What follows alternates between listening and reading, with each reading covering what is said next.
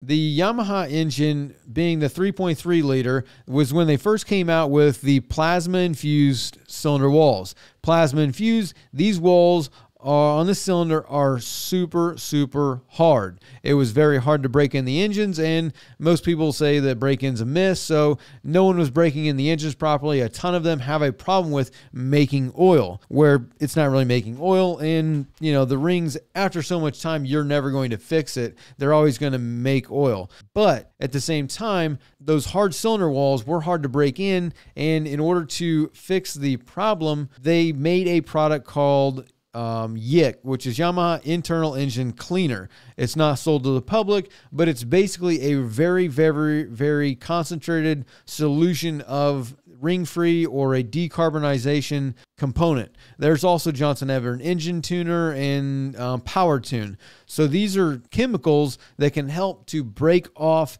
that carbon that's in the engine. And so what you can do as a trial, but this is something that, every engine manufacturer, and myself included, is going to tell you that, you doing things like this to try and fix your making oil problem, no one's liable. This is on you, how you do it and what you do. If you damage something, that's on you. That's not on anybody else, and no one's going to tell you any different. That's why they don't sell YIC to the public, because if you do things improperly, you can damage your stuff and no one's going to be held liable for it but you, because you did it. So what they do with YIC is there's a specific solution that you can do.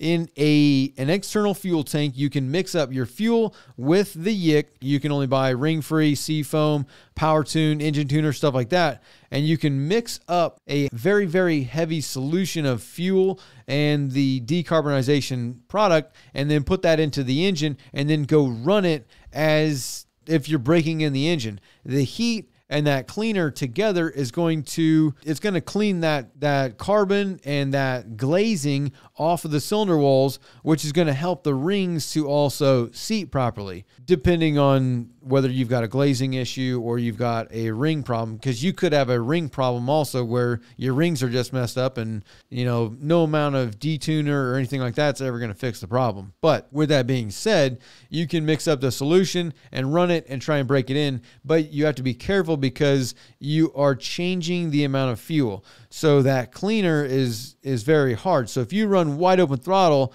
and you're running it on a fuel mixture that is mixed with a very heavy decarbon, you can clean the oil off of it. So there's another problem that we can go ahead and talk about now. I'm pretty sure it's called burnishing. And burnishing is where the fuel is washing the oil off of the cylinder walls, which can damage your cylinder walls. You can scratch them. So if you run too heavy of a solution, that cleaner and that fuel is washing the oil off of the cylinder walls, you can actually damage it because you're going to get metal on metal contact, which is going to scratch the cylinder walls. It's going to mess up the rings, and it could be a problem. So that's why it's a do at your own risk type of thing, outside of having a dealership with a certified tech that gets the right ratios, which when you're using ring-free or Seafoam or something like that, you can't, the way you measure those ratios compared to your fuel is going to be dependent on what you're trying to do. So if you mix it up too heavy, that's what's going to happen. You're going to wash the oil away, and burnishing is another problem that probably goes into the show. So let's go ahead and talk about the show. Basic info edit says, what about the Yamaha 200 show, which is an SHO. Many owners can't get them to stop making oil. And the 200 show is an SHO, super high output engine. It's basically a performance engine. And that means that the mapping of the engine for that aggressive hole shot and the tuning in the engine, going back to the mapping of the engine, more air, more fuel gives you more power based on the torque curve and how the engine is set up to perform.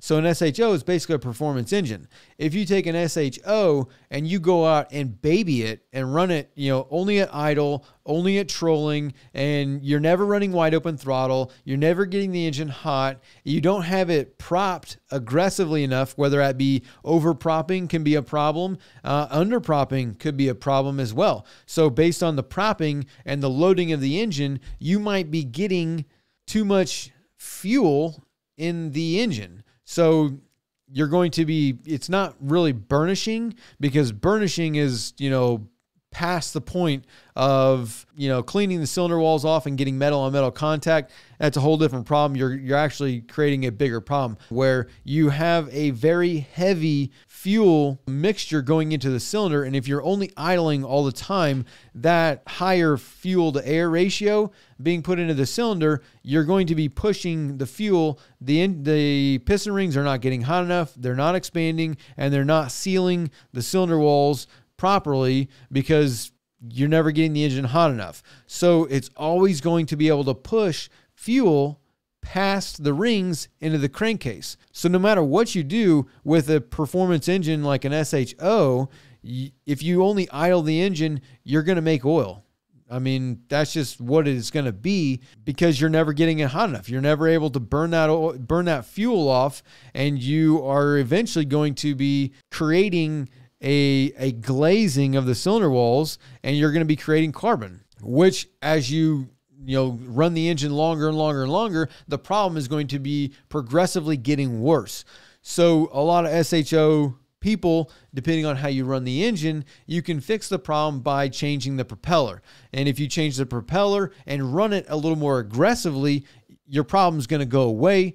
It's not really a glazing break-in problem. It's just that you're babying a performance engine and you're idling around, never getting it hot, never, burning off any of the carbon or the fuel or any of this stuff. That's going to be the SHO problem. But back to the 3.3 liter, the cylinder walls being plasma infused, most of them, they didn't get any of the rings to seat properly because they weren't broke in properly, and they're babied. You're trolling a lot, you're idling a lot, and you're never getting the engine hot. So you're just pushing fuel past that. So if you like this clip, you can watch the full podcast over here, or you can watch another clip over here.